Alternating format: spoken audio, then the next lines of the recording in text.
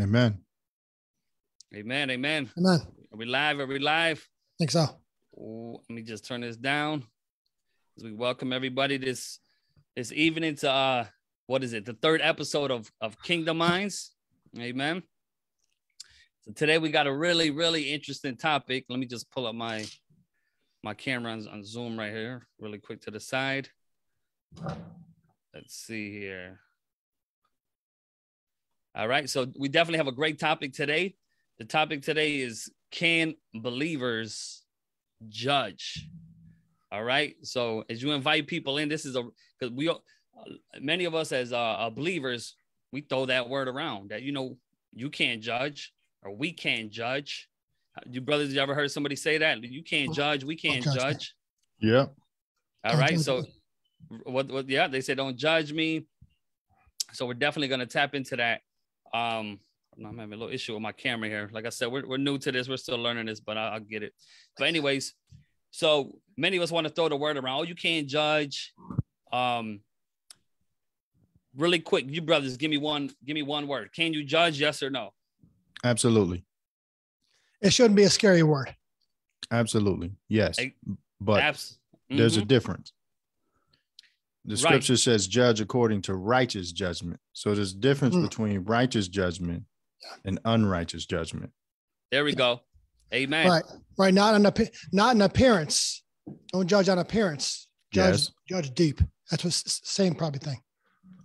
Right. Amen. So there we go. So they got the answer right there. Yes, we can judge. And just like what Brother Gerard said, it's not by the appearance, but we're judging the inward. I believe the scripture says, it says we're not judging outward, but we're judging inwardly. So for an example, if someone comes like in their dress with a hoodie, with a hat on, I shouldn't say, wow, that person, he's not saved. Like, how do you know if that person is saved or not? Because of the way they're dressing, or because they may talk with slang. Mm-hmm. You don't know if they're saved or not. You don't know if they're Holy Ghost filled because you never met that person at all. So now you're making a judgment. That is not a righteous judgment. Now you are judging the person because you're not familiar with that individual and you don't know what kind of fruit he or she carries. But it's different. But it's different if you remember, we only could judge believers, not unbelievers. You see, today's really we're talking about believers today. Okay, the ones that go to church every week, the ones that say, hey, I believe Jesus Christ, he's my Lord and Savior. This is for you today. Yeah.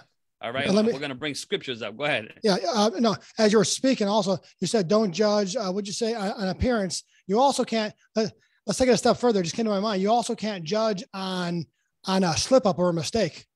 Because we're all flesh, we're all human. It doesn't mean, no one's like Jesus. We've all sinned, for we've all fallen short of the glory of God. No one's perfect. So you also can't judge on a mistake or a slip up. No, sure. But what we have to establish first before we get into it, we have to establish what is unrighteous judgment and what is righteous judgment, according to what God is saying. My judgment is unrighteous if I'm giving you my opinion, what I think. It's not judgment for you to tell you what thus saith the Lord is. That's actually love.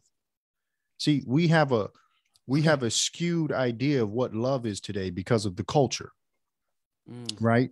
So look at what the scripture says in 1 John chapter 3:18. It says, my little children, let us not love in word or in tongue, but in deed and in truth, right? So for me to give you love, I have to give you the truth. I have to give you the word of God. That is love when I tell someone the truth, according to whatever it is that's going on in their life. Amen. That's not being judgmental to bring forth the truth. But now what has happened is many people are silenced today. Yeah. We're silenced because we don't want to get that stigma of being judgmental or being loveless or whatever the case may be. Yeah. Well, we judge on a daily. If you're every day, if you're on we judge naturally. So why can't we judge in the church to be better people? We judge if we're on a sports team and you have 5 players in a basketball or a softball team, and you see a couple of your players slacking, coming late, they're not practicing, they're getting out of shape. You're going to judge them, and you're going to say, listen, the rules of the team to be a championship team, the standards of the team is to be the best and to love this game. And I see you're not doing your best. Mm-hmm. So we judge on the daily. But yet when we Right. go into the church building, Come on. don't judge anyone. Don't try to make this team better. Let's make our baseball team better, but let's not try to make the church better. Right. By bringing our brother out of the pit. It's not judging. Aren't we dragging him out of the pit? Amen. Out of the fire. Hello to Eric. Eric, we see you. Eric, Jasmine. Hello to everybody. Sorry, we were just a few minutes late. Had a little technical, difficulties, but we already prayed against that. So, we figured it out. So here we are. We're definitely talking about can believers judge? So we see you, Cynthia. Make sure you guys like and you share this so everyone could get involved with this conversation here. And a little bit later on, I'm going to put the Zoom ID up, the meeting ID and the passcode, and you guys could join us in the chat room if you guys need prayer. If you have any questions, you can just come in for a moment and get some prayer, whatever you guys like. Amen. But when I think of the word judging, people don't want to be held accountable. That's the problem. That's it. So the moment you say, listen, brother, like my two brothers here, they say, Lewis, the Bible says, don't be given to wine. And they see me drinking 4, 5, 6 glasses. And they have the right to point their finger at me and say, listen, like you shouldn't be doing that. Like, that's not right. Like now you could slip into sin, because now you don't have a sober mind. Like the Bible says now, you're being taken by that wine, by that alcohol drink. And they have the right to point their finger at me. And I shouldn't say, hey, stop judging me. You can't judge me. No, what they're doing is they're holding me accountable. And that's what true love is. So to me, when someone is judging righteously, that's accountability. And that's showing that they truly love me. And if they didn't love me, then they'll keep their mouth shut and they wouldn't correct me for slipping into sin. Amen.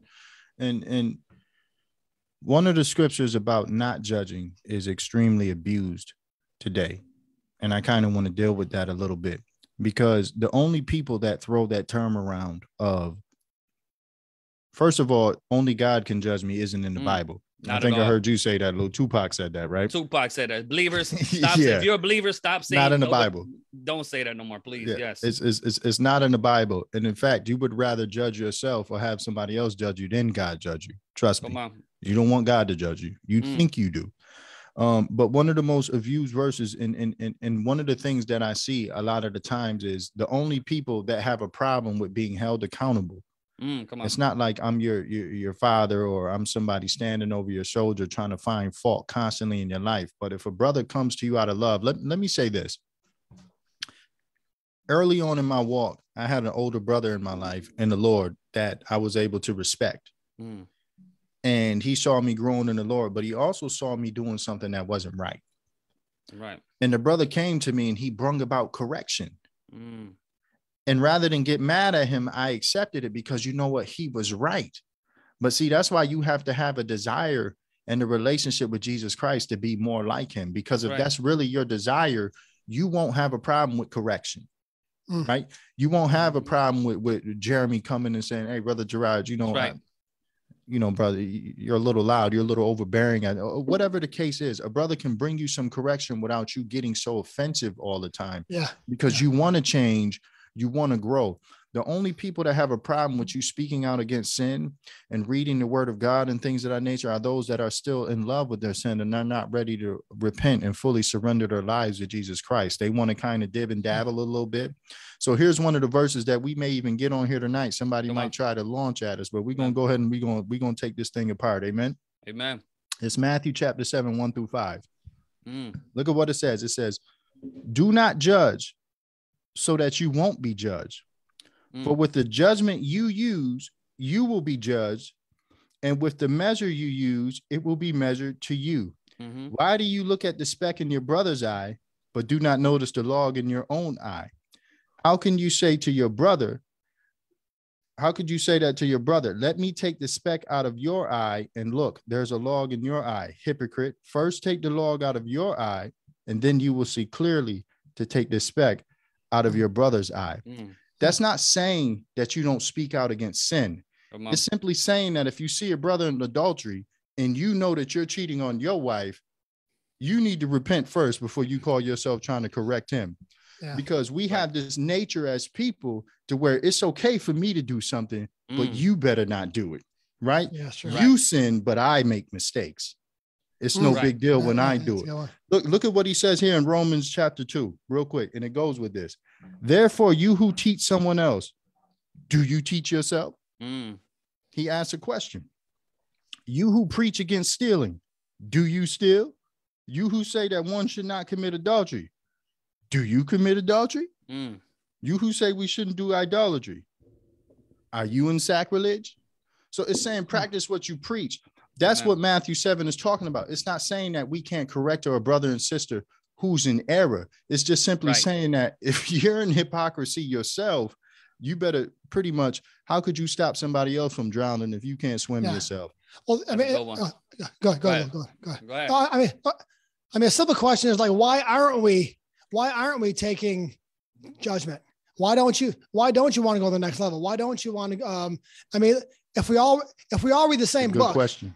If we all read the same book from the Genesis to Exodus, and you tell me one thing that's in that book and I get offended, there's something wrong. Why aren't I listening to the word that comes out of Gerard's mouth and say, Jeremy, or whatever Lou said, Jeremy, you like wine, but now there's 4 glasses a day and you're drinking wine because you have because you're in a bad mood. And instead of praying the bad mood out. So the simple question is, if we're reading the same book and my brother comes to me and says, hey, Jeremy, do this out of the Holy Scriptures.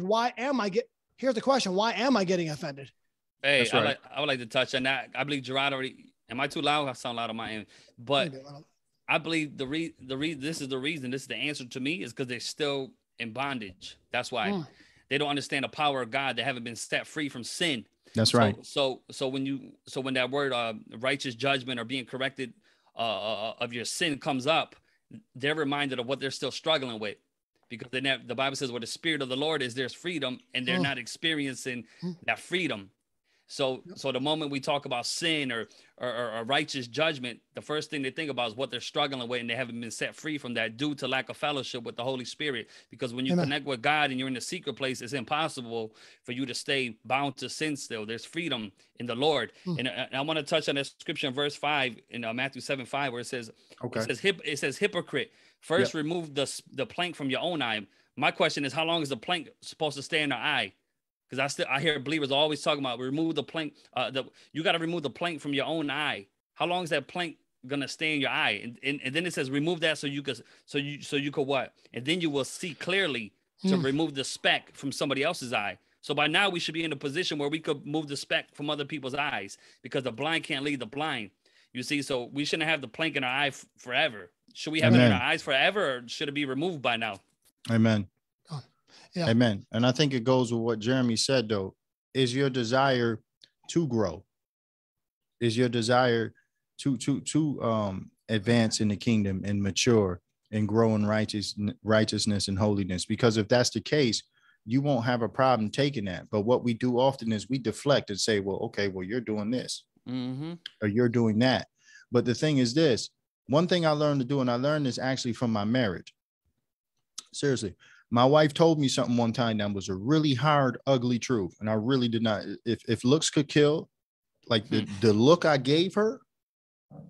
But what I did was I had to humble myself and be a man. I took a step back and I asked myself, I said, is what she's saying true? I got out of my feelings. I moved my emotion sides and asked myself, was it true? And you know what? She was absolutely telling the truth. So what I did was I took the information, I applied it to life. Right. And I made the proper corrections. And one of the things that people do is, like they say, well, oh, it's not loving to judge or to tell someone that they need to repent. I beg to differ. I think it's not loving to not do so. Amen. Amen. How is it love to see someone in a burning building or to see someone on their way to hell and for you to not say something? That's not love. And what people don't understand is it takes real love to preach the gospel, especially in today's world and in today's culture, and even in some of these so-called churches, because they've become so watered down and religious. That's right. I'm telling you, and they're not preaching the same gospel that Jesus and the apostles preached. There's no way you're going to tell me they didn't get, listen, Jesus and the apostles were not murdered for preaching love. Come on. They were murdered for preaching love and truth. The world hates truth. The enemy hates light. Anytime light shines on darkness, what does it do? It exposes. Come on. Versus. The enemy That's doesn't right. want to be exposed. His works don't want to be exposed. So it takes love for me as a man of God to go to family members, to go to friends, people at work, even people in the church, and go and tell them those hard truths, to share the gospel, to bring about correction and love. It takes love to do that, knowing that I'm probably going to get talked about, That's right. hated, mistreated, and pretty soon, and in most countries, even murdered for it. That takes love to do. Amen. That's true. Amen. Well, the first thing that came to my mind was the devil's one job for the church is to keep the church lukewarm. If you can keep the church, if you can keep the church lukewarm, then, you know, what we all know what Revelation says. That makes, the devil knows what makes God's stomach turn is just to keep the church just lukewarm. And like, just growing up in sports, you know, we all play sports. None of us are professionals because of one huge difference. We didn't take it that seriously, and we weren't dedicated to life. So the one difference between a powerful church and an unpowerful church is they take Jesus's walk seriously. I'm no professional. We all played basketball, and I knew quickly who worked harder than me and who didn't work harder than me. And the people who worked, it showed. And the power of God shows in churches. You can have lights and you can have a lot of talk, but the power of God is like what Gerard says. As soon as the police stations start closing, I mean, that's where I want to revival. Get to. Yeah. That's where I want to get to. And I mean, I'm nowhere near that. I'm trying to dedicate my life to Christ and him fully, and him crucified and me crucified in my flesh. But that's the difference between a pro and an amateur, is they gave fully to their sport. Fully. Right. Amen. Fully. So watch. So I believe the Lord is, raising up people. He's raising up lions. You know, the Bible says, be bold as a lion, but then what? Be humble as a dove. That's right. So, but watch this. If you guys have your Bibles, if you have your phone, whatever you have, go to Ephesians 5:11 really quick. Come on. Blessings, everybody who's joined us in the chat. Good to see everybody. I can't see anything. They should invent something like where you can see in two glasses. They should invent something. Jeremy, why do you have on two glasses? Oh, they should invent something where you can read and you can see far. You can't see a thing. Make sure you guys share this live. I don't know why when I posted it was for my friends only, but I changed the settings right now to public. So there we go. It's public right now. But let's go to Ephesians 5:11. You know, it's time to start to speak up against sin and then take action. You know, there might be many preachers, pastors, apostles, prophets. They may preach against sin, but are we taking action? You know, especially in your churches, are you cutting that sin? Are you letting people to continue to be in fellowship with you and not expose it and not talk about it like the Bible says to do? We got to expose these things. Let's go to Ephesians 5:11. It says, and have no fellowship with the unfruitful works of darkness, but rather what? Expose them.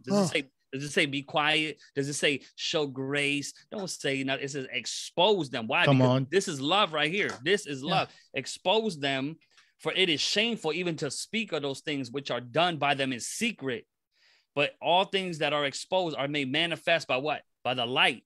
For whatever makes manifest is light. What is light? The Bible says in the book of Psalms that his word is a light to our path. You see what I'm saying? So the word of God is the entrance of light, the Bible also says. So when we speak the word of God, it sheds light on darkness. And people will they'll be convicted as we release the truth of the living God. Now, right here, as we see in verse 11, it says, expose the works of darkness, have no fellowship with it at all. You see, so I don't know if you guys want to, touch on that verse right there, but.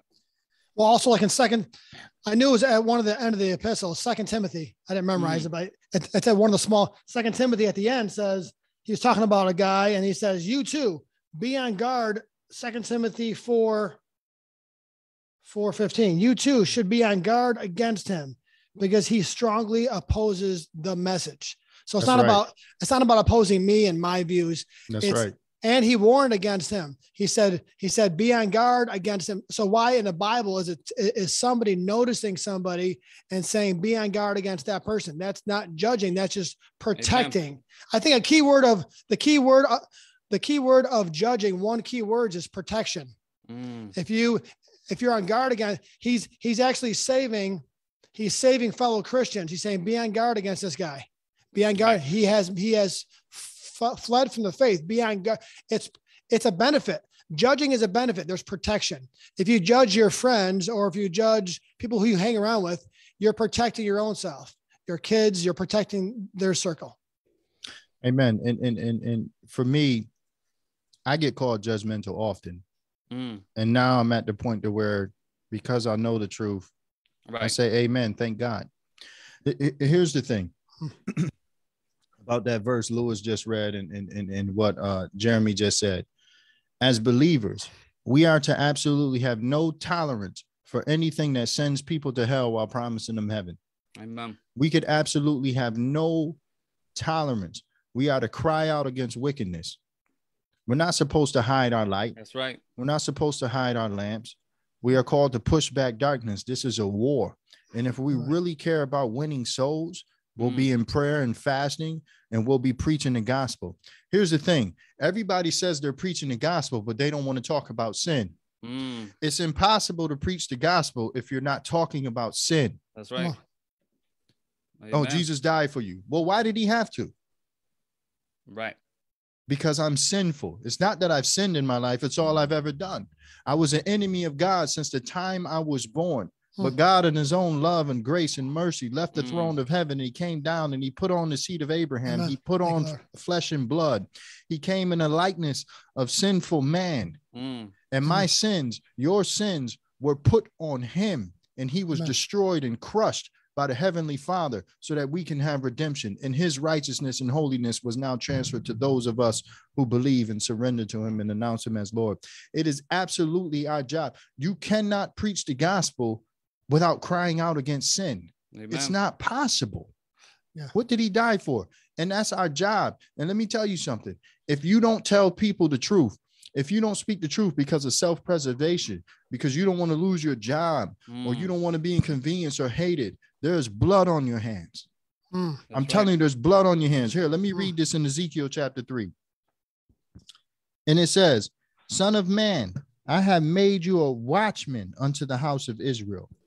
Therefore heard the word at my mouth, and give them warning from me. When I say unto the wicked, thou shalt surely die, and thou givest him not warning, nor speakest to warn the wicked from his wicked way to save his life, and the same wicked man shall die in his iniquity, but his blood I will require on your hands. Yet if thou warn the wicked, and he turn not from his wickedness, not from his wicked way, he shall die in his iniquity, but thou hast delivered your soul. Again, when a righteous man doeth turn from his righteousness and commit iniquity, and I lay a stumbling block before him, he shall die because thou hast not given him warning. He shall die in his sin, and his righteousness, which he had done, shall not be remembered. That's talking about a brother in Christ right there. That's right. It says a righteous man who stumbled and you didn't give him warning, he's going to die in his sin and his righteousness is gone. Amen. We see, the thing about it is we have to continue in the faith. You can't backslide and think that you're going to enter into eternity with the Lord. Right. We got to watch out. Check this word out right here. I actually read this the other day. This is even more confirmation through the scriptures in Luke 24, verse 47. And these are the words of Jesus. Look what he said. And that repentance and remission of sins should be preached in his name to all nations, beginning at Jerusalem. Come on. Right there. What did he say? What did he say to preach? Out of everything in the Bible about repentance, faith, about love, mercy, grace, about your tithes and your offering. No, he said preach repentance. That's why Jesus died on the cross. That's the main gospel. Jesus is saying, listen, I died for your sins.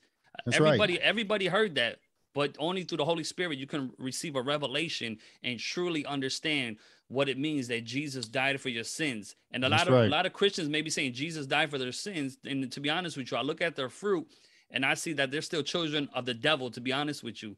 They are bound to sin still. They are still fornicators. They're still committing adultery. They're still bound to pornography. They're still in the clubs. They're still smoking marijuana. Yeah. But then you're still in church. Where is the fruit? And you think you're saved. You go to church and you worship, but then you're in the world singing worldly carnal songs and you think you're saved because you're ignorant of what the Bible says. You see what I'm saying? You got to know That's what right. is the will of God. Go to the word and see, is God angry with that? Does God accept that? That's why the Bible says in Romans 12:2, do not be conformed to this world, That's but be right. transformed by the renewing of your mind. Be separated. And many Christians don't renew their mind, so they don't know the perfect That's will right. of God because they neglect spending time in the Bible. They just believe what their pastor says. They feel good. They clap. They think they're feeling, oh, I felt the Holy Ghost today. And then you go back to living in the world until next week.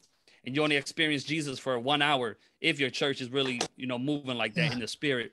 You That's see, right. Jesus, what comes to my mind, Jesus didn't hate the Pharisees. He hated that they were leading the little ones astray. I mean, it says in the word, it's better for a millstone to be put. He really loves the young believer. He loves the young, pure believer that all they want is to be at the feet of Jesus. I mean, what did Jesus tell? Jesus judged Martha and said, Martha, you're spending too much, like what, Lou said last week about baby. Jesus didn't, not judging. He told Martha, you're spending too much time over here busy. Right. You're not praying enough. Jesus didn't hate the Pharisees. He hated that they were leading the little ones astray. That's why he told them, you're doing what your father is doing. He said, your language, he said this in John 7, he said, you don't understand my language. It's not clear to you. You can't hear what I'm saying. He's pretty much saying they only hear the language of the devil. He really came against the Pharisees because the Pharisees would go 5 miles to save a convert and make them just as worse as them. On the outward saved, on the inward not keeping any of the laws, but putting a lot of strength on believers. So Jesus, check us out real quick. Here's my point. Jesus did not hate the Pharisees. He hated that he hated the Pharisees would lead the little ones astray. He was always, if you noticed it, he was always merciful to the sinners. The woman stoned, the man born blind. You weren't born to sin. He said, don't go sin anymore. You have 7 husbands. Don't go sin anymore. But to the Pharisees, he said, you're going to die in your sins. He says, you're not like Abraham. You're a liar. You're not like Abraham, your father. You're like your father, your devil. Your language, all you could hear is lies. So he really judged harshly the Pharisees, and he was really merciful and kind to the sinner. And he was all, you can tag it on this one here. He was also harsh on his disciples. He said, how long am I going to be with you? Or, why can't you heal? So he was harsh on people who could here's the key. It just came to me now. Download. He was harsh on people who can make a difference. Right. And then he even rebuked one. What was the one he Peter? Remember he called Peter a devil, or what he say? He rebuked his disciple. Get behind me. Yeah. He rebuked Peter because he wasn't mindful of the things of God. He was being earthly minded. Yeah. But here's so I love the Holy Spirit because you set me up beautifully, Jeremy, for what I was going to even share in the first place. You know why he couldn't stand the Pharisees? Because yes, a lot of the things they said were true according to the law, but his issue with them was that they were hypocrites and they didn't examine themselves. See, here's another part of judgment.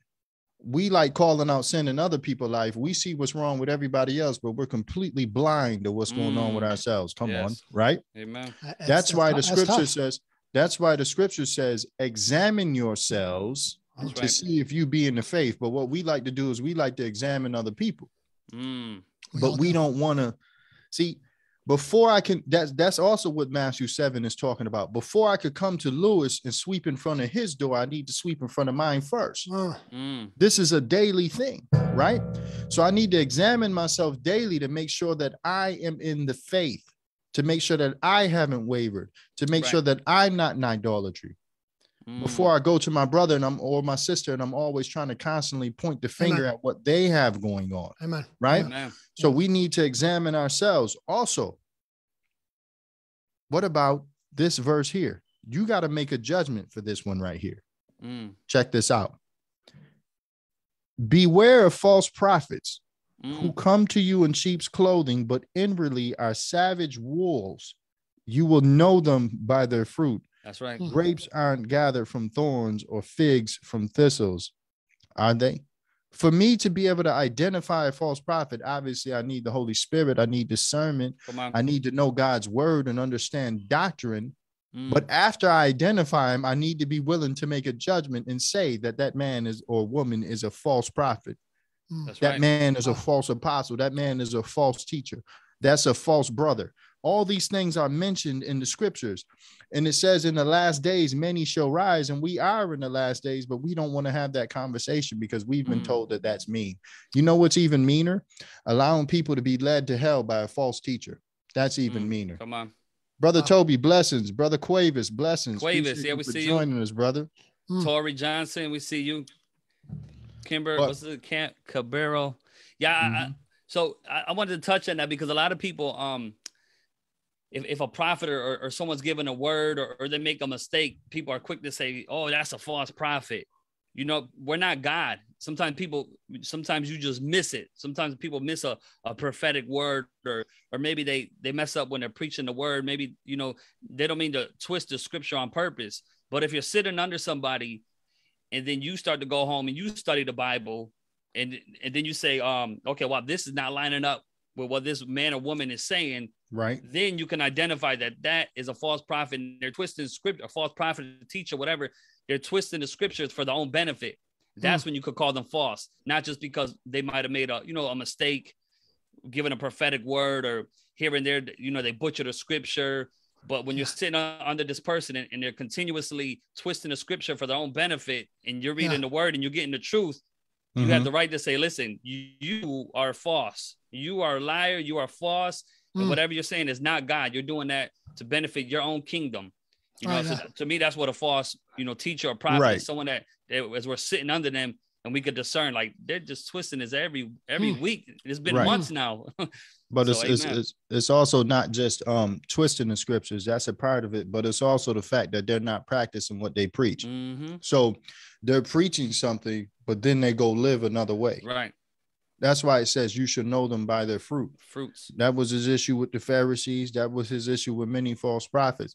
Yeah, you say the right things, but you're not living it. Come on. You have no desire or conviction to walk in that yourself. Right? Yeah. So sure. You got to make a judgment to identify false teachers. You have to make a judgment to identify who's good company and bad company. The Bible talks about bad company, wicked company, right? You got to make judgments to do those things. You got to make judgments every day. I hope some of y'all, if you're not married and you're a born again believer and you're looking for a godly spouse, you better make a judgment there too. That's right. Yeah, judgment. Find you a man or a woman that loves God. That's a judgment that needs to be made. These are all judgments. Yeah, and then speaking about judgments, I think we're talking about protecting the body, but also judging is also there's benefits to it. So it's not just a scary. It's not a scary thing to have to be a judge. So how can you fulfill God's promise where it says, where 2 or 3 are gathered in my name, I will be there. So if you want 2 or 3 people around you, and they have to be what? The key is what? They have to be what? In my name. That's right. You have to be gathering in his name. Your heart, and it's not about the out, like Gerard said, it's not about the Pharisees looking good on the outside, but they're circumcised and they're not following any of the law. They just say that they love Jesus, but they're not following God's way. So you have to judge the 2 or 3 are gathered in my name. So you're actually missing out on benefits. How can 2 walk together unless they're in unity? So you're missing the benefit. God will never be around your group of 2 or 3 people. It's a fact. God will never be around your group of 2 or 3 people if you don't judge who's around you and you make good judgments to have friends around you that are in his name. Then here's the benefit. I will be there. If you want the Lord of all lords, the King of all kings to be in your midst, where he defeats enemies, when you worship him, walls come down. When you break jars like Gideon did, armies disperse. When you praise God and Jehoshaphat and armies abandon them before. If you want him to be if you want him to be with you, you have to judge people around you that they're in his name. It's a benefit of judging. It's a benefit of judging. You setting me up. You setting me up for something good now, because now there's an illustration in the Bible. This is in 2 Timothy, 2? It's 2 Timothy 2:16. Watch this, and it goes down to 18, and then I'll jump to 22. It says, avoid worthless, foolish talk, that only leads to more godless behavior. This kind of talk spreads. And he's addressing the church. This kind of talk spreads like cancer. Then it says, as in the case of Hymenaeus and Philetus, if I said the name right. Now look at these two guys. They were spreading false things in the church, which is sin. If someone's lying and you twist in scripture, that's sin. And what's the Bible say? It starts to spread like cancer. And when the pastors don't deal with that in the church, it starts, like it says, it spreads like cancer, and then it affects other people in the body of Christ, whether it's greed, whether it's fornication, whether it's homosexuality, and then it affects others. And look at this, number 18, verse 18. It says, they have left the path of truth, claiming that the resurrection of the dead has already occurred. They said the resurrection of it already happened. In this way, they have turned some people from the faith. So many pastors are not handling sin in their church, and it's affecting everyone else around them, especially babes in the faith. And listen, you could be a babe in the faith, even if you've been saved for 20 years. If you don't spend time with Jesus, you're still a baby. You're still on milk.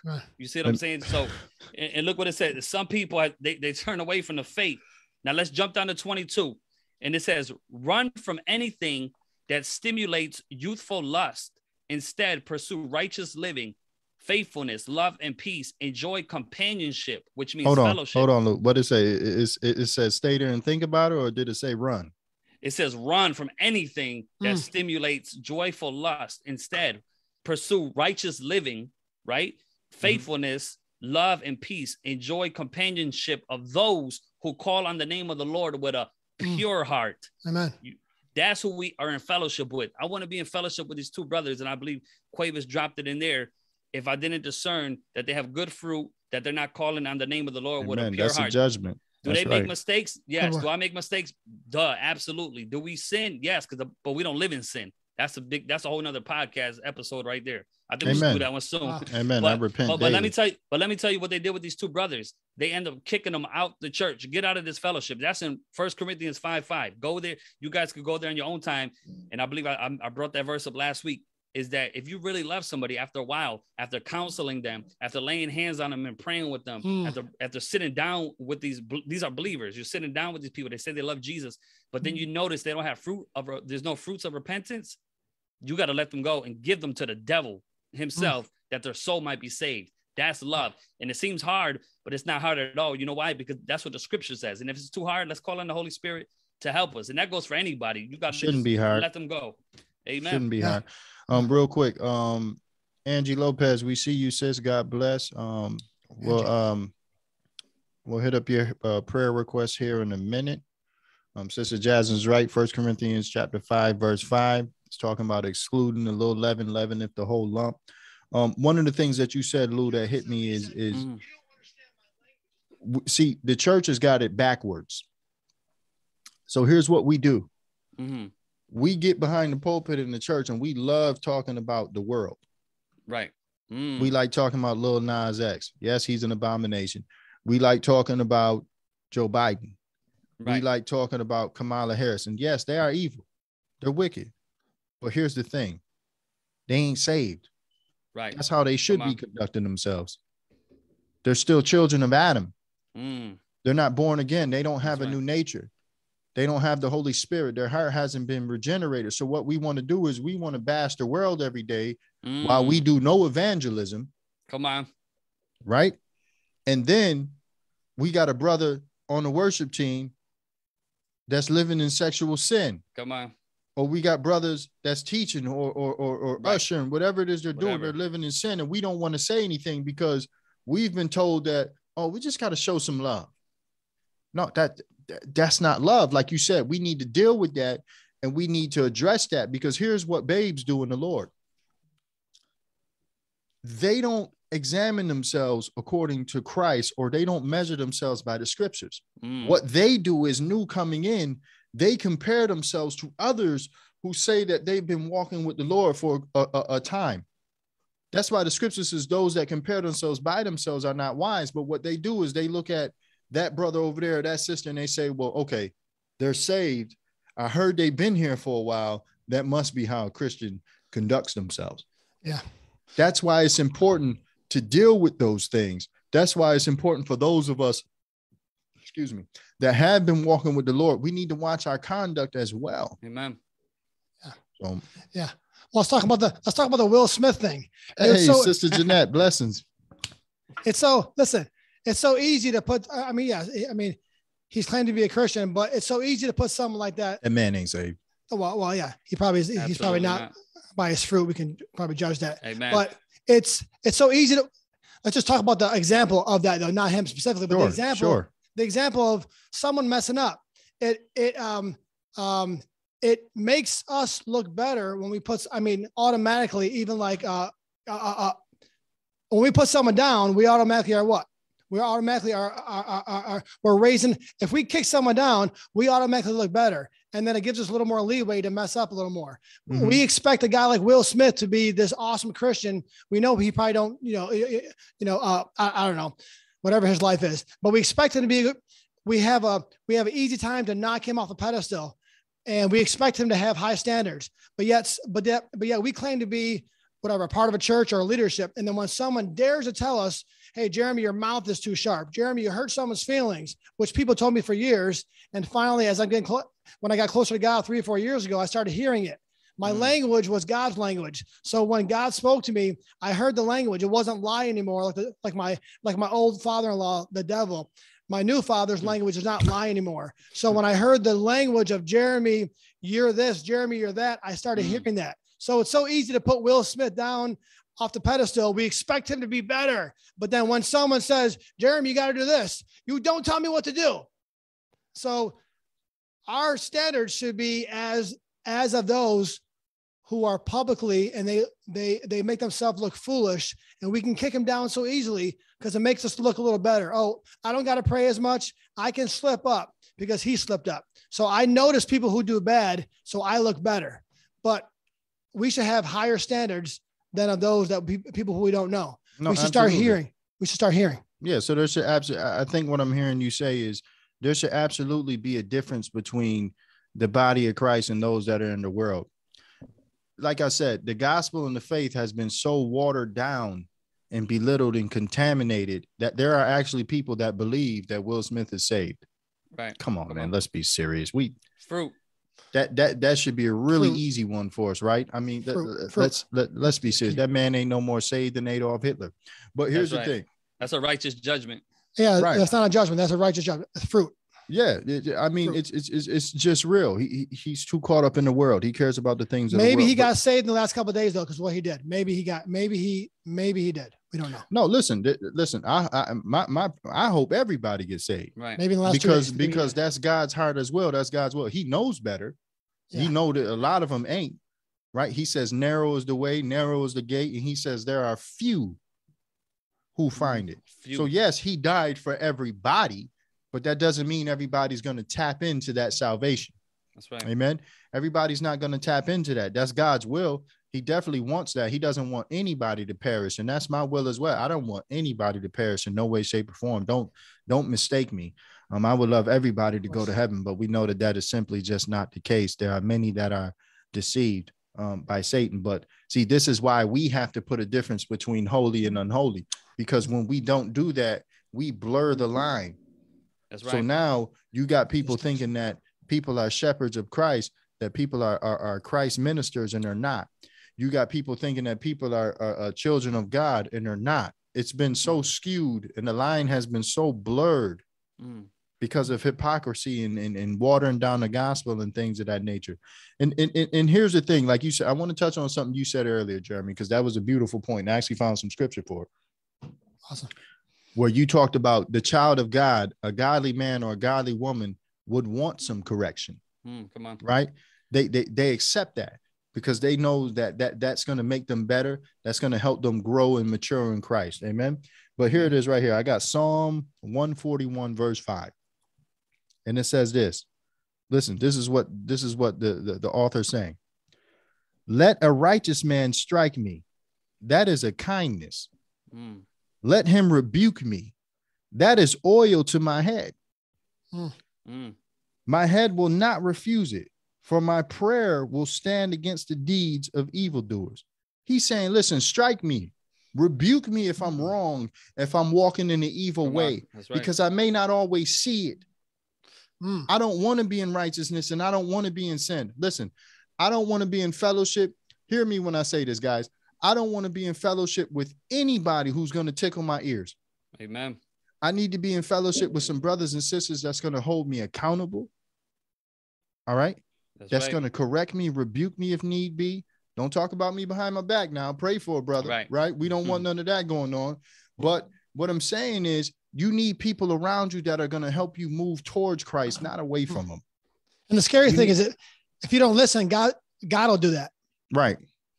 And that's a little harder. I mean, what did Nebuchadnezzar go? Nebuchadnezzar, after he was, however long he was out in the field, 7 times, whatever it said, 7 seasons or 7 times, he said, God did this to flush the evil out of me. God humbled me to make me the man I want. So if we're not listening to people, and this is what Gerard said in the beginning of the show, if you don't listen to people around you, now here we go.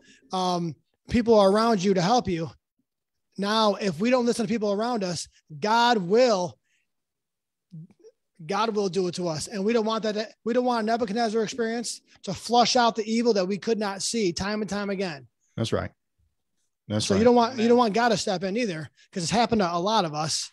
Right. And if we're stubborn, God's way is a little harder than listening to a couple friends like these guys. Jeremy, pray more. Jeremy, I'd rather listen to a couple of guys who are a little harder than God saying, I want your attention. I want you to be who I want you to be. You're not going to listen. Now I'm going to do a Nebuchadnezzar to you. I'm going to force you to be not force you, but I'm going to put you through a season. If you don't learn after that, then you're probably destined for. Amen.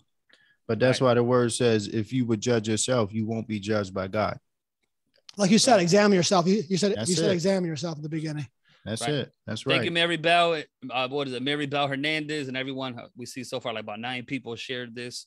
So we appreciate that. Once again, for those tuning in right now, we're just talking about, can a believer judge? And this message is directed towards believers, basically, that say, I love Jesus, and those that, go to the church, even though we are the church, you know what I mean? We're going to discuss all that later on too in a different podcast. But check this out. It's better to tell someone, listen, you're not doing the right thing. You're not actually following the word of God. You're actually walking in disobedience. It's better to tell them now, because in hell it's too late. That's right. And you know what? I truly believe this. It might be, I don't know if it's in the scripture now, but I believe in hell they're going to be tormented and reminded of what certain people told them. I believe that's part of the torment down there. It ain't just the fire. It ain't just the flames, but it's them remembering people that preach the gospel to them to repent from their sins and turn from their wicked ways. I'm talking to believers. I'm not talking to unbelievers right now, because the Bible says, you prophesied in my name, you cast out devils in my name, you went to church every week. I never knew you. Depart from me. Get away from me. You didn't spend no time with me. You didn't practice righteous living, and I don't know you. There was no fellowship between us. And people say I have a relationship with Jesus. Amen. People say I have a relationship with Jesus my own way.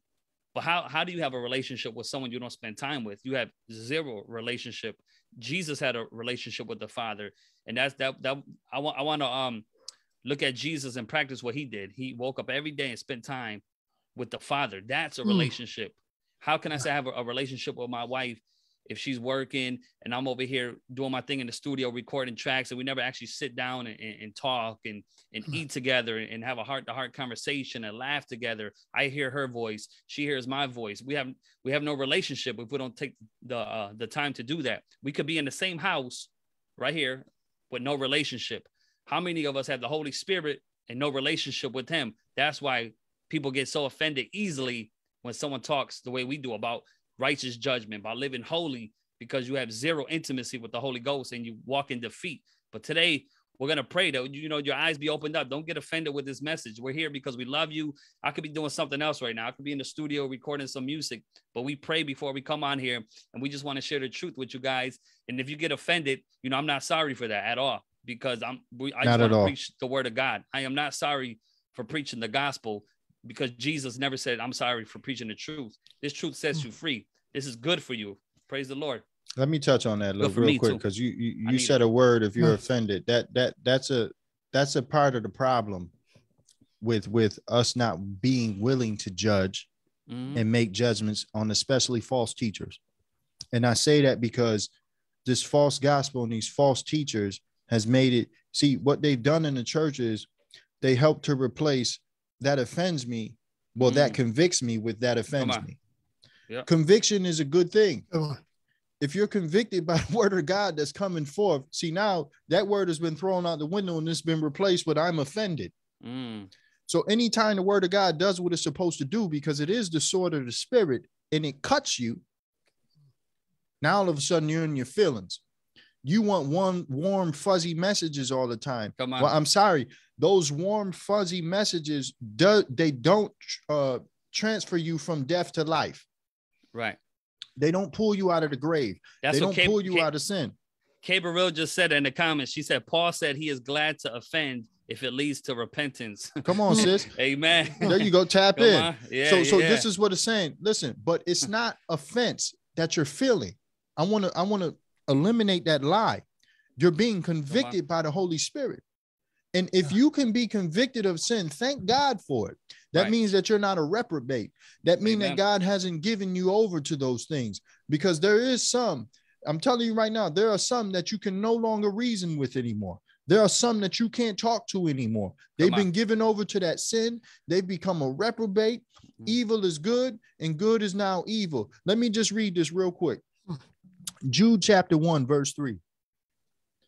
Beloved, when I gave all diligence to write unto you of the common salvation, it was needful for me to write unto you and exhort you that you should earnestly contend for the faith which was once delivered unto the saints. So right now he's even saying they don't even deliver the faith anymore. But listen to this. For there are certain men crept in unawares, who were before of old ordained to this condemnation, ungodly men, turning the grace of God into lasciviousness and denying the only Lord God and our Lord Jesus Christ. Come on. Yeah. You got to contend for the faith. It's important that we contend for the faith, because there's so much lies. There's so much nonsense out here clouding people's minds. Yeah. What was that? I know. No. I'm just saying hello to Sister Jeanette. Oh, Jeanette. We like to acknowledge all of our brothers and sisters. Hey, Sister Jeanette. All right, yeah. Amen. You know, as Gerard was speaking, a scripture just jumped at me. See, we flow in the Holy Spirit. This is what we're doing. So this is in where is it? Let me see. This is in Romans, the first chapter, verse 24. Hey, Sweet Pea. Sweet Pea's in here. Yeah. It said. So watch this. It says, in claiming to be wise, they instead became utter fools, and instead of worshiping the glorious, ever-living God, they worshipped idols made to look like mere people and birds and animals and reptiles, right? Come on. So what did God do? So God abandoned them to do whatever shameful things their hearts desired. As a result, they did vile and degrading things with each other's bodies. And we know as you read down in that verse, you know, they turn into homosexuality and certain sins. But the whole thing is like what Brother Gerard said. After a while, if you don't want to do anything with God and you don't want to be obedient, he'll give you up. Yeah. Even one of the scriptures says you'll call on me, you won't even find me. Unless you absolutely do it with a pure heart. God is looking for people to truly repent and turn from their wicked ways. I heard somebody say, "Oh, I'm repenting all the time." I don't repent all the time. I already repented. Repent means you turn from your wicked ways. Yeah, I need forgiveness, but I don't need to repent no more. Repent means you were once a fornicator and you repented and you turn from your wicked ways. You're not creeping in the house with a female every week or every other day no more. You know, repent means I was smoking weed and I've been set free for 12 years from that by the glory, by the power and the grace of the Lord God. That's a testimony. I'm boasting in Jesus right now. Yeah, you see, so God to give us up if we don't want to apply his word and be doers. That's what the Bible says, be doers of the word. They don't just say go to a building, be a doer of the word. And you can't do something that you don't read. That's right. Yeah. Even God confronted David. God confronted Saul. But the difference was David said, "You're right. I am that man. I killed that man to have sex with that woman." Yep. So he said, "I want your judgment. I don't want the judge. Now that you caught me." So his heart wasn't like, "Oh God, let me try to get away with it." Saul pleased the people. Saul did what the people did. God heard the sounds of the cattle. And Saul pleased the people. David said, "I want to please you so bad. I want your judgment on me. That's the only way I'm going to get out of this." So that's good. David did take it. He took it hard. And so, like Lou said, you got to be able to take the judgment. You got to be able to take God's, also what God pours on you. And, like what Lou was saying about trusting in this over that. He hated the Pharisees. He said, Pharisees, you trust in gold, you swear on the gold on the altar rather than trusting in the God who made the altar. The incense and the perfumes, you trust on the things. The problem with the Pharisees is they love the things of the world more than God. So, they like the big hats, the big tassels. They want to be in charge. They want to be the only one reading the Bible, the only one to go into the the holies with the high priest, the holies of holies. Right. God broke that down. And what came to mind too when Lou said, "Who do you trust in?" God broke down the temple. So all you have to. So it doesn't come about anymore about traditions. It doesn't come about anymore about doing things. It becomes about sitting at the feet, looking at Jesus' face and say, Jesus, Lord Jesus, what do you want me to do? What is your heart? What do you say for me to do today? Ooh. I want to be in your favor. I'm looking at you, Jesus, in your face and saying, Jesus, what do you want Jeremy to do? Knock down the temple of my life and I will raise it up in 3 days again. Come on. Raise up Jesus on my life. Knock down the walls. That's good. Let me get some of that. Go ahead, Luke. Go ahead. Okay, just real quick. I like what Jeremy said about, Jesus died on the cross, and so people just think that sometimes if I'm at church and I'm serving and I'm involved with the ministry and I'm maybe cleaning the windows or toilets, that I'm on fire for the Lord. That don't necessarily mean you're on fire for God. If that was the case, then Jesus would have never rebuked Martha for serving. You see what I'm saying? He said, listen, your sister chose the better thing when she came to my feet, because at the feet of Jesus, there's revelation, there's direction, there's healing that takes place. Amen. So there's a lot of people that are serving in the ministry. Even some of you watching maybe right now, you're serving in your ministry, but you're still bound to sin. You're still depressed. You're still sad. There's no freedom, but you're doing all the work. You're constantly at church. This is a good time to say, Lord, am I spending enough time at your feet? Because I'm doing all this work, but this is becoming a burden to me. So just because we're heavily involved in ministry does not mean that we're on fire for the Lord, or even that we're on the way to heaven. Come on. Let's be honest. Let's be real. So it's amazing. You both are having the same conversation. So notice what Jeremy said. He compared the contrast between Saul and David. Well, what was the difference? Saul was called of God the same way David was. Right? Right. But what was the difference? David had a relationship with God. Saul didn't. No. Saul was all about the recognition, the praise of men. David was about intimacy with the Lord, which is why he was able to receive the correction. That's why it says, listen what it says. Do not rebuke mockers or they will hate you.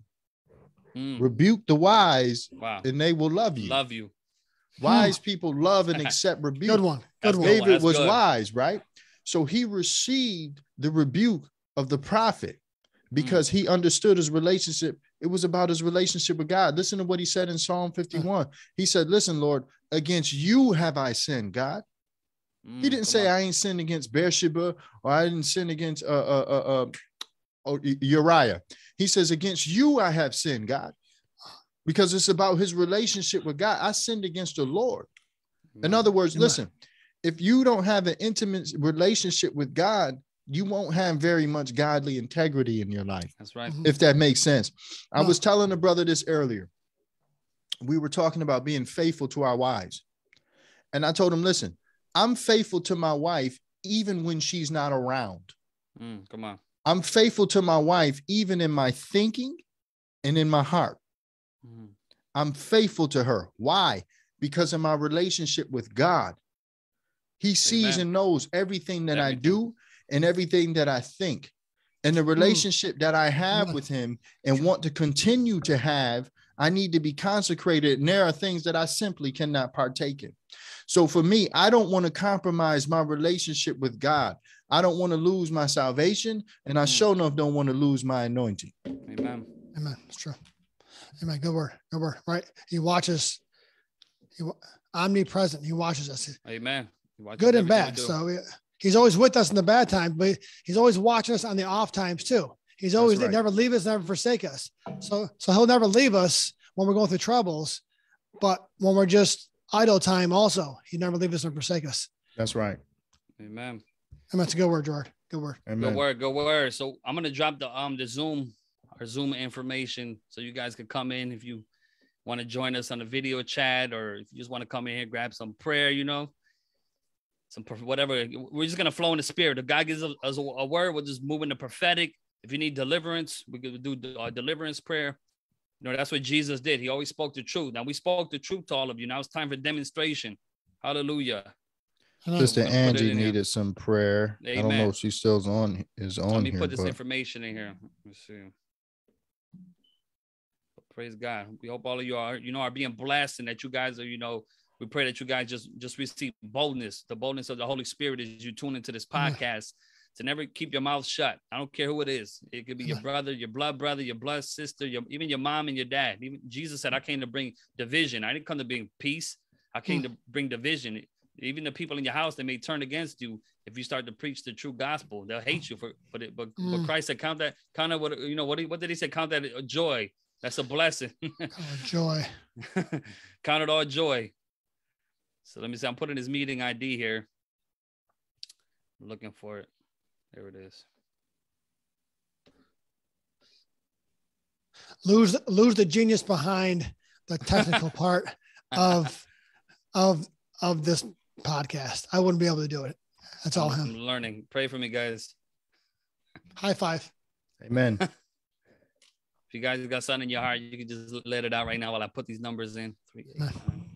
Well, no, just like what you just said, it's not love if you're willing to sit there and watch someone perish. I don't care who it is, your kids, your spouse, your parents. If you're willing to just sit back and watch someone perish because you want to save the relationship, you need to question your love for that individual. That's why the scripture says, if you look at the 2 great commandments, the first one is this: love the Lord your God with all your heart, all your mind, all your body, all your soul, right? And then it says, love your neighbor as yourself. We need to do one on proper love because people have a skewed idea of what love is. I want to submit this to you according to those 2 great commandments. What it says to me is this: I can't properly love Lewis and Jeremy unless I love God first. Amen. And foremost, above all things.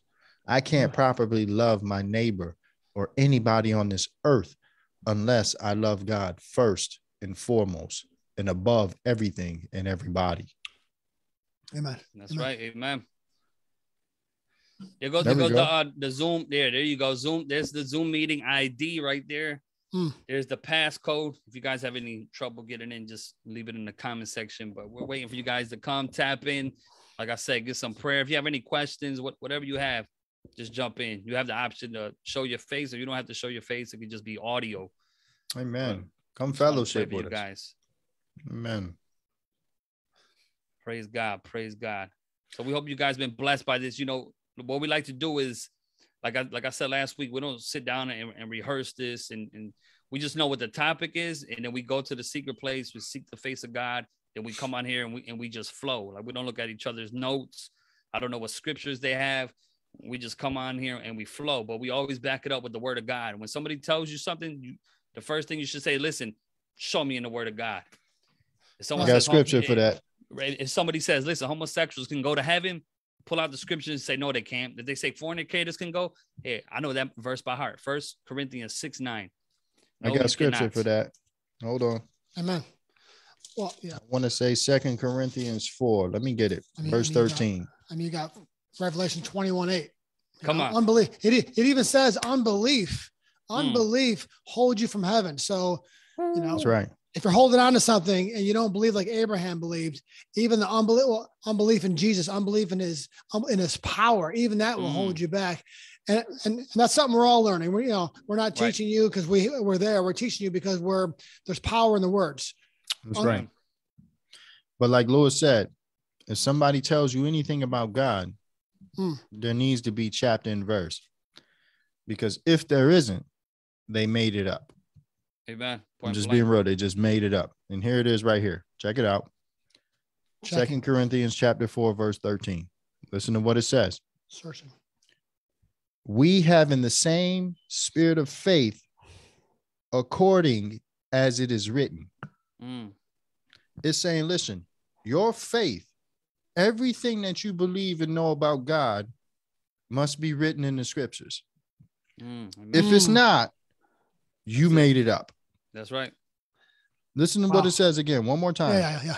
I want to hear it having the same spirit of faith according as it is written, I believed, and therefore have I spoken. We also believe and therefore speak. Powerful verse.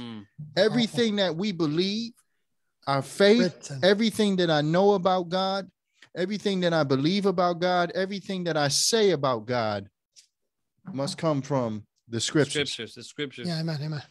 If it doesn't, and then because here's another thing, you got a lot of people that come up and they always want to give somebody a word, and somebody's always hearing from God today. But I've heard some things out of people's mouths where I know 5 verses that it is completely against what they claim God told them. And I want to say this to you, to all my prophets and those that hear from God. God will never tell anybody anything that contradicts his word. I'll say it one more time. Watch out. He'll never tell anybody anything that contradicts the scriptures. If God told you something today that contradicts what the Holy Spirit wrote through Paul or Peter or anybody else, you are a liar.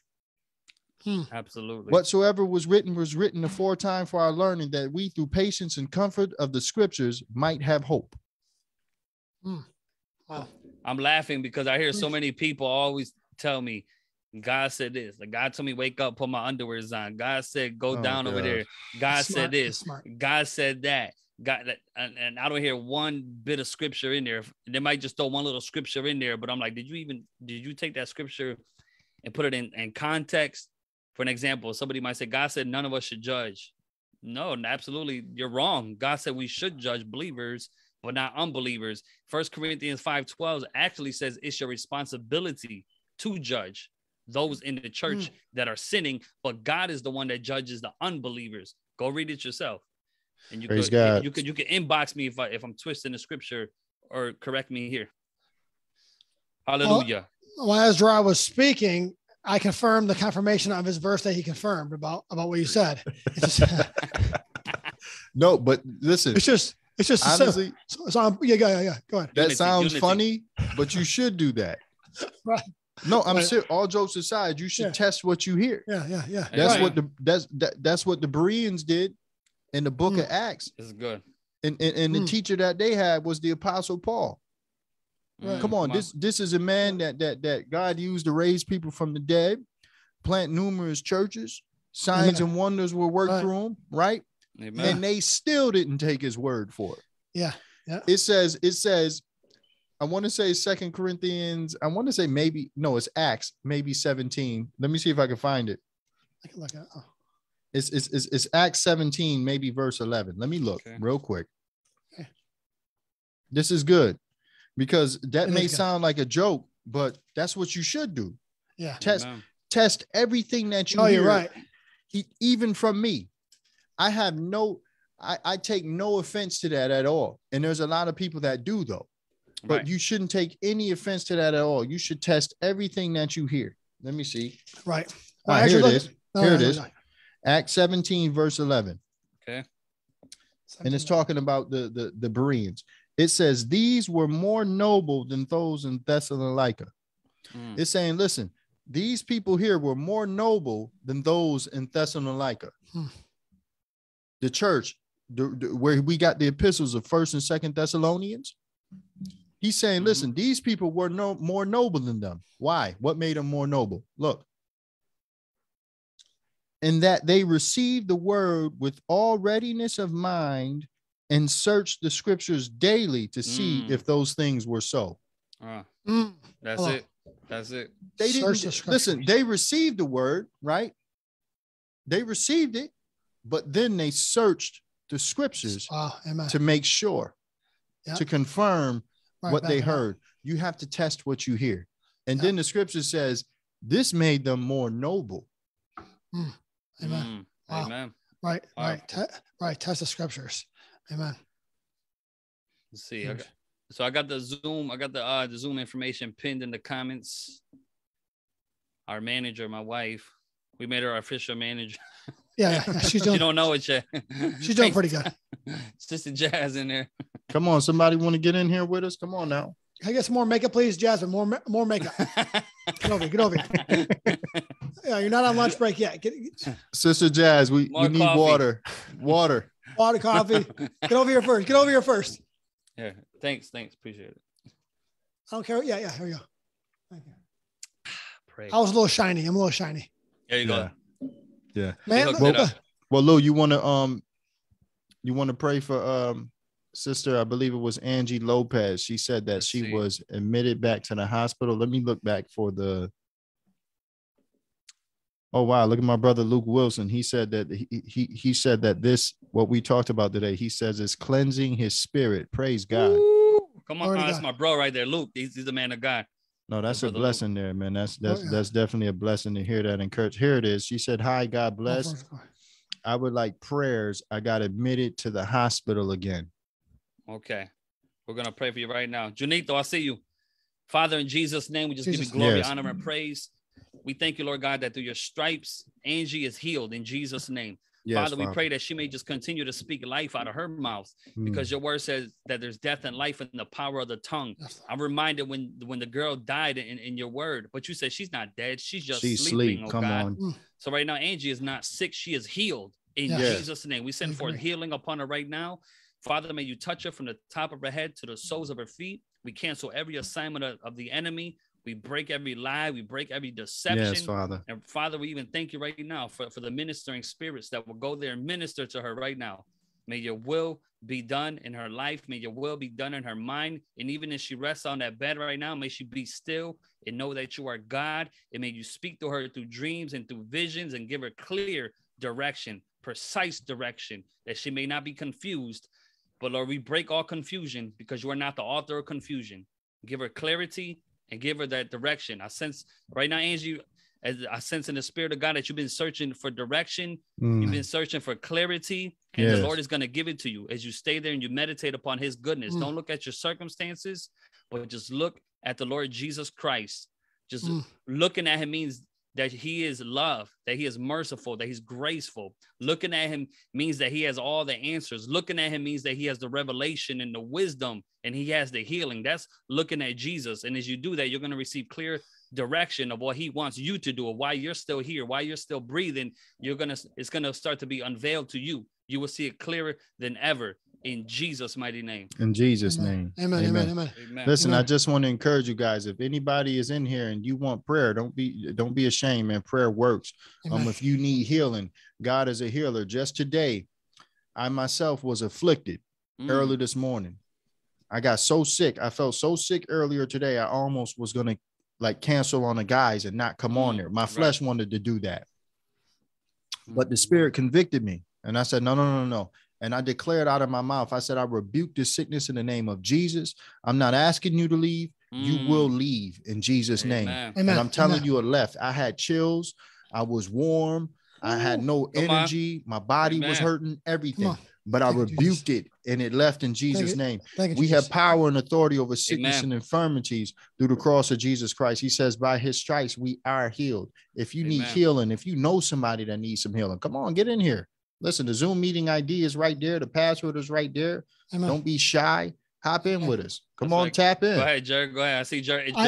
I'm bouncing. I'm like, what you're saying is so confirmation. Like so simply, I'm seeing the word faith in my mind. Come on. And like as Lou was praying, what was her name? Angie. Angie has to accept the healing because simply this little phrase. Faith pleases God. It doesn't matter if you think you're going to be healed or it's impossible. If you have faith that you are, if you have, it's a word, it's not me. And I'm not the author of it. I'm not the perfecter of it. I'm not perfect at it yet, but this is something that I'm speaking. If you have faith that automatically pleases God, what happened before Abraham had a baby? He believed and God counted it as righteousness. That's right. Not what he did by tradition and carry his Bible. And he said the right thing. He believed in his heart that God will. He believed. Faith. One thing that pleases our God is faith. So if you just say, I am healed, up in heaven, our Father and the Holy Spirit here with us is pleased. Yes. I would love for him to be pleased with me. But so I got the word faith. Amen. When Gerard said that, I got the word faith. Faith pleases in this prayer. Faith pleases God. That's I need right. healing too. I need healing too. Amen. Another prayer request right here. It says from I believe George. It says, I'd like to request prayer for healing for my mother who had surgery. So one of you brothers want to, pray for him. We'll agree together. And praise God. Jerry, you want to take it? Amen. Yes. What's his name? George? George, pray for his mother that just had surgery. She had surgery. Yes, Lord. You know George's mother, God. And Jesus said, Lord. Yes, Lord, you see, Lord, Lord, you are omnipresent, God. You are everywhere, God. Lord, you are the creator of the stars, of the moon, God. Lord, you are the creator of this earth, God. Lord, you hold the earth in your hand, God. Lord, Lord, the stars are light years away, God. You are the God who loves us, who actually watches us. Lord, even as Sodom and Gomorrah cried out, even as the children of Israel cried, you heard the cries. So we're asking you right now in Jesus' name, Lord, hear George's cry, God. He is your child. He is your heir. He loves you. He is your son, Lord. Yes, Lord, grant his request in Jesus' name, Lord. Heal his mother, God. A quick recovery in Jesus' name, Lord. By faith, we know that you are watching, that your hand's over her. In Jesus' name, amen. In Jesus' name. Thank you, Father. Amen. Thank you, Lord. Somebody needs a prayer for her husband. I believe if I'm saying your name right, Cabero. Brother Gerard, Cabera Ash. Amen. Praise Hallelujah. God. Thank you, Lord. Father, I just thank you for her, Lord, right now. I thank you for my sister, Lord. Yes. I lift up her husband to you right now. We have no idea what's going on, but you do. You know what they have need of. So I pray that you would touch his mind, touch his heart, Father. Give him a hunger and thirst and a burning fire for you like never before. Heal his body, Lord. Heal his spirit. Heal his mind. And we just thank you, Lord, that there will be peace in that home. There will be unity and reconciliation. There will be love, Father. And that house will serve you. As Joshua said, me and my house will serve the Lord. That house will serve you, Father. And we just thank you, Lord, and give you glory and honor and praise. Satan, we bind you and we rebuke you. Any unclean spirits in that home, we command you to leave. We're not asking you. We're telling you to leave. Make your exit. Pack your luggage and leave in the name of Jesus. And we bind you and we just thank you, Lord, and give you praise in Jesus' name. Amen. Amen. That's right. We have authority. The Bible says that God gave us authority. He said, I give you authority to I love this verse right here, to trample on scorpions, serpents, and over all the power of the enemy, who's the devil. Not some of the power, all the power. But it's like what Jeremy was saying. Do you actually believe that when you say that, though? Like Jeremy was saying, you got faith when you believe that. There's a brother saying he has issues with the code, Lou. He's trying to McFly, Isaiah's McFly. He's trying to get in. Okay, let me double check, make sure. McFly.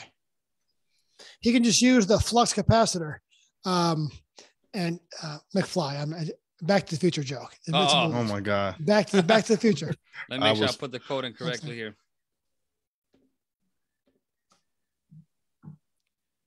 He said the code don't work. What is it? 875-389-319. 319. Jasmine's laughing at you, Jeremy. I'm sorry. Did she get that, or did I have to explain it for her? It went way over my head. Okay. I get it now, but when you said, man. You put it in wrong, Lou? Yep. Sorry. We're going to get it right now. That's why no one's in, Lou. You see? That's why no one's in. I messed up. Sorry, guys. Are you guys going to fire me now? Next week, somebody else will take over. I did say he was the best. But see, he messed up. He didn't say you guys are judging me. He repented. Mm-hmm. He says, I'm sorry. I'm sorry. We forgive you. Thank you. No condemnation. Hallelujah. Hold on, brother. We're going to throw up the right one now. Yeah, we're going to throw it up. Let me see. I'm just putting the passcode. Then you could jump in right here. 7. What I did was instead of 42, it's 32. So 758. Oh. There we go. Somebody. All right, there's the proper one. It's 42, not 32. 42. Yeah, I butchered it. Come on, Isaiah. Mr. McFly. Come on in. Mr. McFly, yes. It's just somebody come pin that comment. Is he himself here, or is he his older self or his younger self? Oh my God, Jeremy. I'll stop. Let's get serious now. All right. Come on in. No, Jazz, you didn't mess up. It was me. Make a comment on the new one so I can pin it. Eric Cortez must know Back to the Future. He's laughing in the comments. Yeah, there's some laughing going on. Laughing in there. I'm sure he got it. I'm sure he heard it his whole life. I'm just being old. I'm probably way late on that joke. Yeah. Just, I don't know. Well, praise God. God is good. We hope all you being blessed once again. We're waiting for him to tap in. So now you guys got to be, bold in the Lord. And when people say that thing, we can't judge. Now you're actually accountable for tuning into this podcast. Oh. You're accountable to tell them that this is not biblical, what's coming out your mouth. And we gave you scripture proof that it's not biblical. Now you're accountable because you locked in with us. He's saying this. He's saying it still doesn't work, Lou. Nah, really. Hold up. What did I do wrong here? Did I do something wrong again? Let me double check. Cynthia said, "Amen. Blessings, sister. I appreciate you fellowshipping with us tonight." Cynthia. So it says 875-389-31942. Yep. What about the passcode? 758347. Yeah, that's it. That's it? Yep. Don't put the old one. Don't put the 42. Put 32. Don't do the one that's pinned in the comments. If somebody got to rewrite the one that I put. If one of you guys put it in the comment section, I could pin it. I can't pin my own comment, I don't think. It won't let me pin my own. Jasmine, pin it. Jazz, put it up again. Manager, where you at? Can we? Okay, she just did it. Okay. Can we count on you? Yes, we can. I was gonna have a quick meeting in the morning about maybe a new, but it's fine. I think we're good. Oh, there he is. There goes McFly. He's in. See? There He's in. All right, tapped in. There he is. Glad you guys can take. Let me doing something on the side. Isaiah. Hello. Comment. Says he's connecting. Thank Isaiah. you, sister. 42, not 32. There we go. Isaiah's McFly. Let's see. We can't hear you here. Hello. I see his name.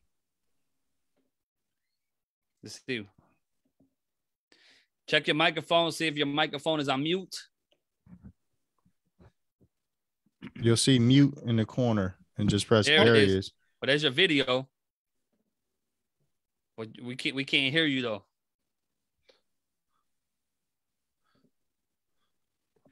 Little technical difficulties. You'll see a little microphone in the corner that says mute. Just hit that to connect to audio. Yeah, the bottom left.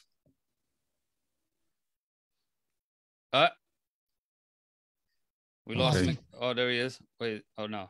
We lost McFly. He might be back. Okay. Quick. You can always put it in the comments. If you have issues, you can always put it in the comment section. And we'll definitely pray. Oh. Jeremy says that was quick. Well, let's just prophesy that there would be quick healings. Well, brother Cortez said he'll try it. You still there, Eric? Try it. First come, first serve. Oh, that's true. Serve you with blessings. Amen. Come on, guys. We want to pray with you. Come on. Don't be scared.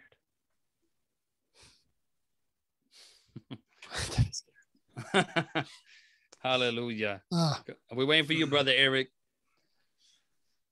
We're also accountable too. I mean, the Bible does say, "Beware those who teach." So Lord, put a protection around us, God, Lord, keep us humble, keep us protected, God, because we don't know it all. We don't claim to be God says Jesus said don't call anybody teacher. So we do declare protection over our lives, God. Amen. For even declaring this word, we rebuke the devil's schemes that he might have over us. That's You right. have no authority in Jesus' name. In Jesus' Well, name. that's when, you know, there's something else that has been removed from the body of Christ. You ready? The fear of the Lord. Wow. That's where the fear of the Lord comes into play, right? The scripture says, let not many of us become teachers, for we shall receive in ourselves a stricter judgment. Amen. So, yeah. Right. So for me, I'm going to be honest with you. When I'm preparing to speak anywhere or preach anywhere, Eric says, give him 2 minutes, Lou. We should have 2 minutes.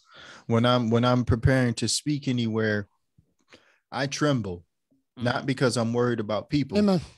but because I'm about to deliver God's word, and I want to do that right, and I want to do that correctly. The scripture says we should rightly divide the word of truth. And I'm going to be honest with you. You cannot prepare lazily to share God's word, because there's many people that want to preach, but they have no desire to study the scriptures and rightly divide the word of truth. And if that's what you want to do, your desire really is to perform and share God's word. This is, it's not a performance. It's not about sounding good and giving a good word. It's about sharing God's word and the Holy Spirit moving behind it. There's Mr. McFly right there. Okay, now he's connecting to audio. We didn't see that last time. Did not. I said did not. It says did not? It said did not. It changed. It said did not. He's on there. Hold on. Isaiah. Here it is. Connecting to. There it is. You there? Hello? Hey. Oh, there she is. Okay, it's the sister. Blessings. Hold on. You muted the microphone again. Unmute it. Unmute it. There you go. There it is. Bye-bye. Hey, man, how are you? I'm doing fine. What about you? Blessed. Okay. What's up? Oh, nothing. Oh my God. She left again. He's pushing to the button. Yeah. Oh. No, I think it sounded like, oh my gosh, or whatever. Should we pray? Lou, why don't you pray for her? Well, just pray for her. You know, Well, Father, right. Well, Father, in Jesus' name, we just thank you for Isaiah's. Father, we just pray that she may surrender to you. Yes. And that she may just be in tune with your voice. Yes. And be led by your spirit, oh God, and not by the flesh, not be entangled with the affairs of this world, oh God. But may she truly surrender to you and seek after your kingdom and your righteousness first, and all things will be added, like the word says, oh God. May she put you above all. In Jesus' name we pray.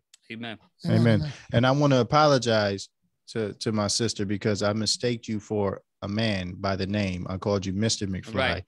I'm just going to declare this boldly. There is absolutely a difference between a man and a woman. Praise God. I believe there is. Hey, blessings, brother. Amen. God bless. God bless you. Can you hear? Blessings, brother. How are you? God bless. God bless you, brother. Where you calling in from? California. Oh, okay. Praise West God. Coast. Yeah. It's 3 hours out. It's 3 hours difference over there, right? So it's probably like, what time is it? It's probably like 6 something. 7. Almost 7 o'clock. Almost. 7. Yeah. 7. Okay. Yeah. Send us some of that sunshine, brother. Right. Yeah. Huh? Yeah. It's starting to getting hot, getting warm now. Okay. Yeah. So you need some prayer. You have a question while you're in here? Well, just prayer for the ministry that God has called me to do. Amen. Amen. Go ahead. What is that ministry? Do you know what that ministry is? Well, I don't know. Okay. It could be anything, you know, because we could be doing work on the streets. We could be ministering at church. Or we don't know. We don't know. What's your name again? Eric Cortez. Eric Cortez. Hey, okay, that's my guy. Wow, okay. Yeah. We're always tapping in with each other. Okay. Yes. Now we get to see your face now. Okay. We're definitely we're encouraged by all the comments and everything you put on the post. We see you. Yeah, I had an Instagram a while back. I deleted it, and I was following your page on Instagram, but I just deleted my account on Instagram like 2 years ago. But I mean, now I have Facebook back again, but it's all good. All right. Well, let's pray. Father, in Jesus' name, we just thank you for Brother Eric. Lord, we just thank you, Lord, that your will is being done in his life, oh God. Yeah. Lord God, we just thank you that he would just continue to be humble. Your word says that the humble get exalted, Lord. Oh my. And you say if those that exalt themselves, then they will be humbled. So Yes, we thank you, Father. Lord God, that he has a heart that is open to hear your voice and to just be obedient to you, Lord God. Even now, I just sense the brokenness, Lord. You're showing me his brokenness. He has a brokenness for you. He has a true heart after God, like David did, Lord. He wants to seek after your face and keep you before his right hand, oh God. Yes. So may your will be done in his life. May you open up his eyes, Holy Spirit, because you are the one that searches the deep things of God and you reveal them to us. So reveal them to Eric, Lord. What is the will of God? What is he called to do? What are his gifts? What are his talents, oh God? Yes. Even those hidden talents that he don't know about. You are the one, Holy Spirit, that will open his eyes because, Lord, you say you will give us the desires of our heart. And as he delights himself in you, as he continues to delight himself in you, it will be clear to him, Lord. He will not be confused and he will know exactly what you called him to do, Lord. So we just thank you that this man will lay hands on many and they will be healed. Yes, Lord. Lord God, he will cast out devils. He will cast out demons. He just won't speak with enticing words, but he will operate with power and demonstration of the Holy Ghost. In Jesus' mighty name we pray. Yes, Lord. Amen. Brother Eric, God made you the way that he did for a reason. Amen. Don't try to fit in. You weren't called to fit in. You were called to stand out. I see a sincere hunger in you to serve God. I heard it in your voice as you were talking. There's a burning and there's a fire. There's a sincere hunger to serve the Lord. So just step out on faith and do what he's telling you to do.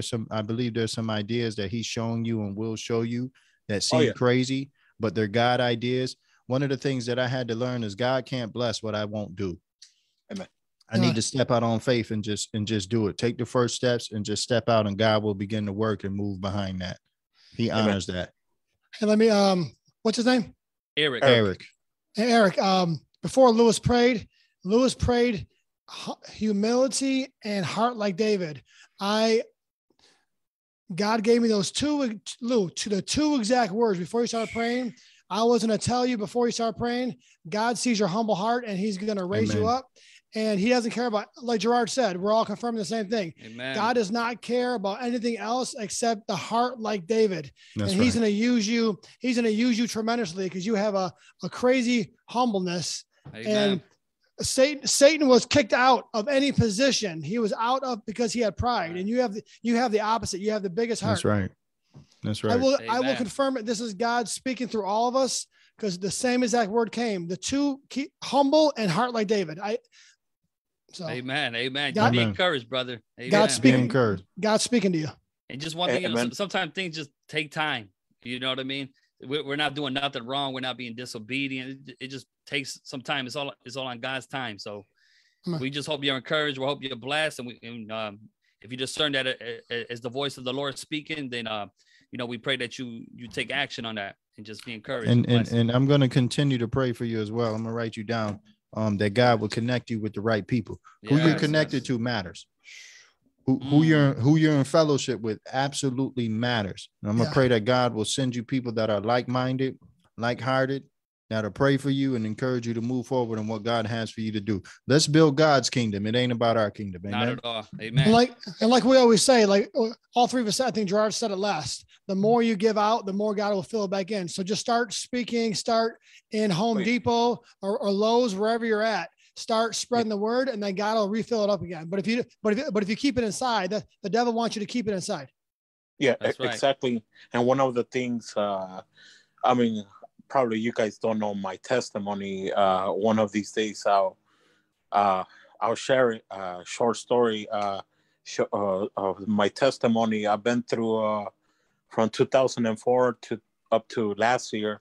I've been off and on helping churches and ministries, and oh boy, I'll tell you guys, it's not. I know God is exposing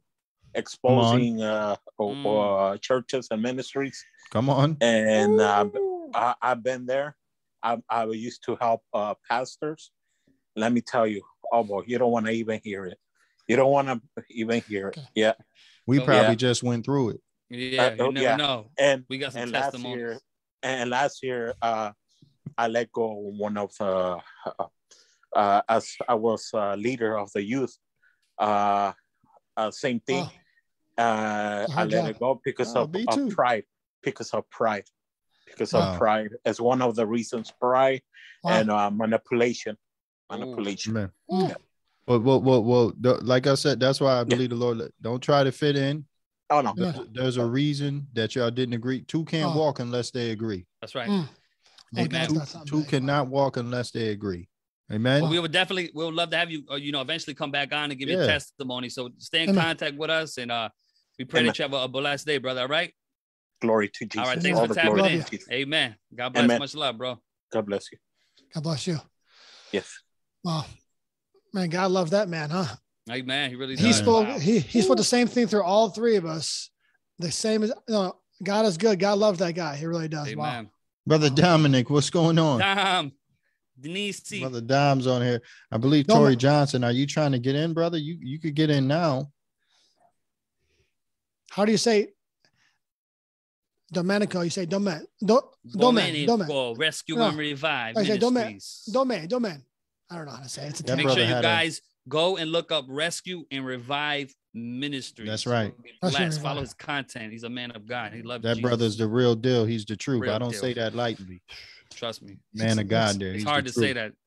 For me, it's hard to say. A lot of people are the real deal, just to be honest with you. But Domenico's the real deal. That's right. Good brother. He's a good brother.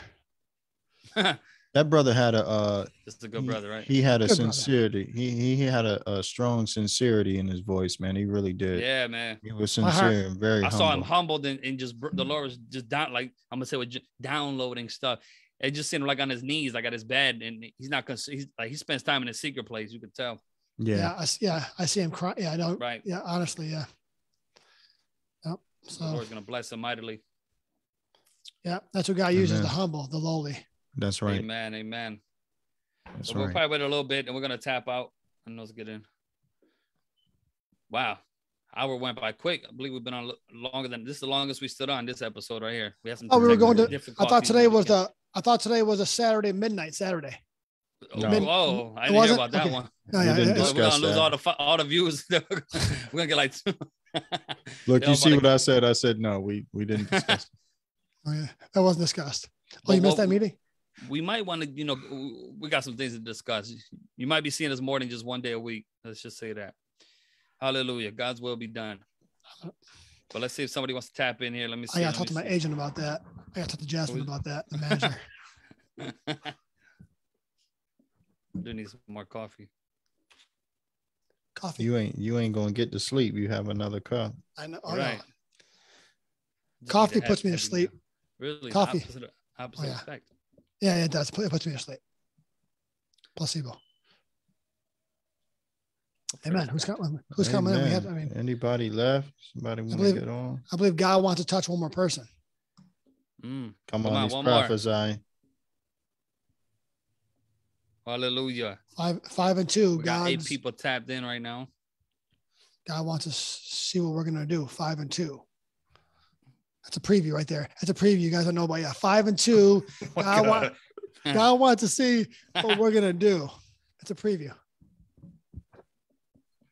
Praise God. You see, I told the brother it matters who you're connected to. He started talking about some places he done been delivered from. You gotta judge it righteously, like you said. You gotta judge people around you righteously. It's powerful. The right judgment. Amen. Blessings, no problem. Yeah, I see this one sister right here. She said, you can text me anytime. Oh, this brother Tori said you can text me anytime. Cabero said, thank y'all for your prayers and obedience. God bless you all. Take care. Looking forward to next time. And I believe that's confirmation that it's time to end it in some prayer right now. Amen. Amen. So, Father, we just thank you for this great time together. We just pray, Lord, that you may continue to give us all ears to hear what the Spirit is saying. Holy Spirit, may you always help us and remind us to examine ourselves, oh God, because we all fall short of your glory. But that's no excuse to live in sin. That's no excuse to live in defeat, but to always look at Calvary and remember the power, that there's power in the blood of Jesus. May we not just sing that song, but may we have a revelation and an understanding of it. Give us revelation of the blood, oh God, that there's power in the blood of Jesus, we can have fellowship with you because you shed your blood. We can hear your voice because you shed your blood, and we can walk in victory, oh God. There's so many things that we can do because you shed your blood. There's power. Power happened at Calvary, Lord. We thank you for Calvary. And Lord, you said it was tough. You said, if this cup could pass from me, let it pass. But if not, your will be done. So it wasn't an easy thing, oh God. You saw those nails going in your hands and in your feet, but you did it. You became sin who knew no sin. So we can, Lord God, so we can become your righteousness. You humbled yourself. You carried the cross. And we thank you for that, Lord. May we never forget that Jesus died for my sins. We love you, Lord. Yes. We give you honor. We give you glory. We give you praise. And we thank you for meeting us today. In Jesus' name we pray. Amen. Amen. God bless everybody. God bless all of you. We might see you throughout the week for some prayer. And but if not, we'll definitely see you next week, Saturday, 8:30 Eastern time. We thank everybody for tapping in from California, wherever you're from. And I'll make sure you guys continue to like, comment, share. And if you need prayers, just leave them in the comments and we'll definitely touch on those. So God bless all of you. Stay encouraged in the Lord Jesus. Amen. God bless.